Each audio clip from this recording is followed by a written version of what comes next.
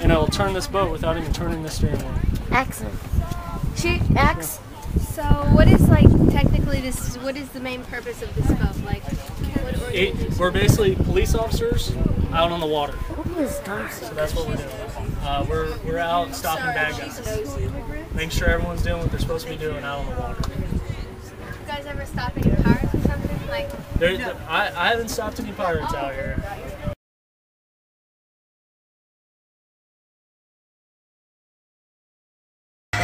What kind of gun is that? There's 3 here. This one's a Rock River. From here back, it's basically what the Army carries, the M4. But from here forward, it's got a 10.5-inch barrel. The Army uses a 16-inch barrel. The reason why we use a 10.5-inch barrel is because we have to do clearings with it. This is our marksman rifle. And this is our special purpose rifle. Can we see the bullets? What kind is this? This is a Barrett 95 50 caliber rifle. This one uses a 5.56 round, which is basically this right here.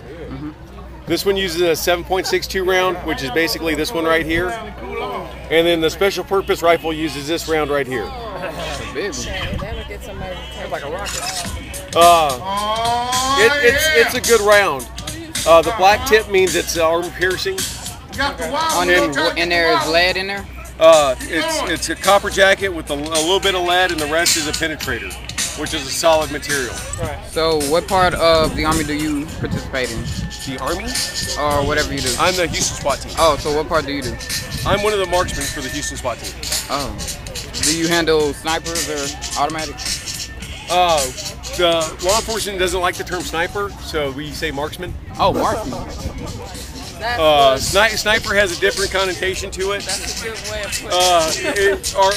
My job and a sniper's job are basically the same thing. I'm required. The majority of what I do is I watch. You watch? Yeah, I watch. I gather information. So you're like a lookout? Not a lookout. I'm intelligence. Oh. What I do is I try and find out where the people are moving around. I try and find out what the people are wearing, what they're armed with. What's their local spot like where they go back and come back to? Yeah. Marksmen gather intelligence, and we also provide precision fire. Entry guys are the guys that do all the heavy lifting. They're the guys that breach the doors. They go in and do the clearing. So you work out with the vests on? We take a physical fitness test 4 times a year with this vest on, with our heavy vest. How much do you consider the vest to weigh? Everybody's a little different, but our entry vest weighs about 35 to 40 pounds. 35, 40. And you work out with that on?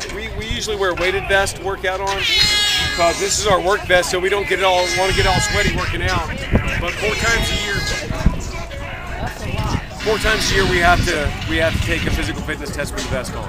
Is this a bulletproof vest? Yeah. For a comparison, you want to be my beautiful assistant? Sure. My beautiful assistant. This is the vest a patrol guy wears.